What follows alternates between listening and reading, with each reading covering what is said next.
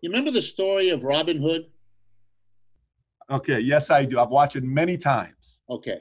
Uh, Let me remind you, Robin Hood's merry band of men in the woods, those were runaway serfs. Turns Okay. out serfs had a choice. They could stay underneath the lord on the feudal manor where they were probably born, or they could try to break away from that situation. They could run into the forest and join up with Robin Hood. They could get beyond the reach of the Lord, whose reach was usually quite limited. They Yeah. could set themselves out to then become what were called free peasants or yeomen or small farmers. There were, in fact, all kinds of options that they had. They were risky, but leaving your job in a capitalist economy, that's risky too. In fact, having a job in capitalism is risky. Right now, we've got 35 million people who just got fired. It turns out employment is risky. Slaves also, by the way, ran away. Slaves also made revolts.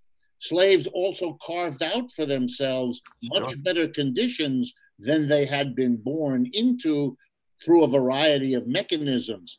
The portrayal of all of them as unfree, which is the way the literature does it, and capitalism as free strikes me as an extraordinary reach, since the vast majority of people who are employed by a capitalist, an employer, Yeah. either live with that or they're free to quit, in which case their basic option is to go be an employee of somebody else as an employer, which is not quite the escape you might want to recommend.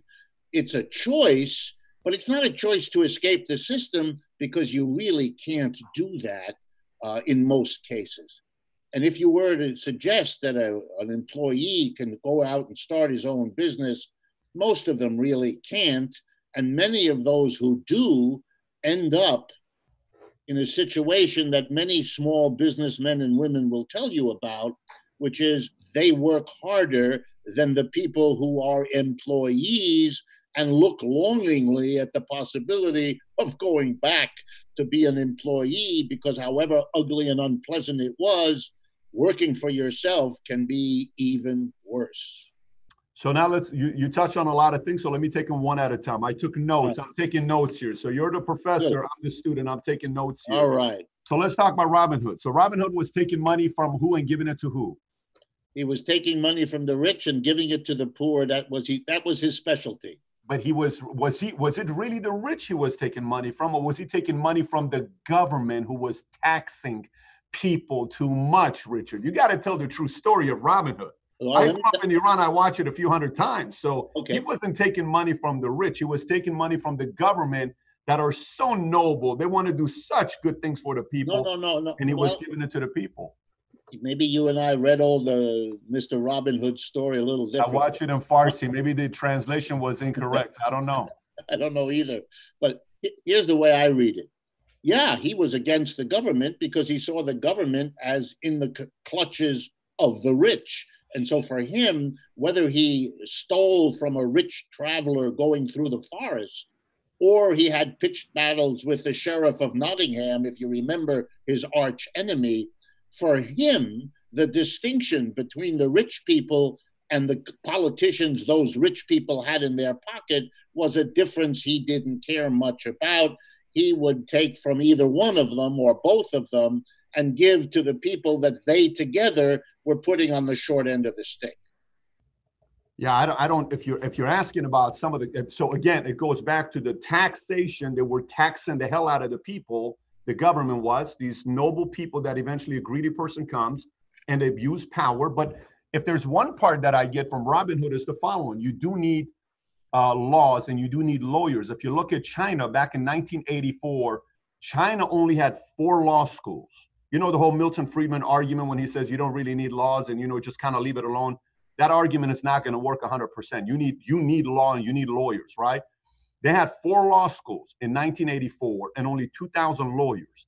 And China had to make sure they get laws, or else the powerful businesses without some sort of regulation and laws would abuse other people. So that part, absolutely, I agree, because today you're seeing a lot of that taking place.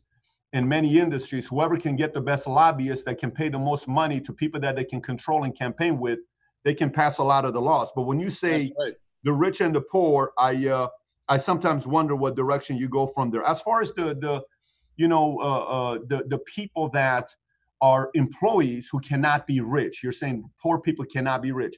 Rich, do you know how many people last year filed their taxes that they made $1 million? How many people in America do you think filed taxes that they made $1 million? What do you think that number is? I don't know. Income. What do you think? I'm actually curious to know what you think. Good question. No statistic in my head comes to my mind, but this is from the IRS. It's a government organization that you trust. Yeah. No. Listen, you want to paint me as an advocate of the government. I'm not. That's not, I don't trust the government. I don't see the government as an independent. Thank God, man, because we're on the same page there. That's good to hear. Okay. But so how many people last year made $500,000? I don't know what a number is. I actually am curious to know what you think. So you and I are having a drink together. I don't know if you drink. We're having coffee, hot chocolate. We're having a beer. And you're talking, we're shooting the you know what. And I say, Richard, how many people last year made $1 million in taxes? What would you say? 4 million. 4 million people, you said, made $1 million.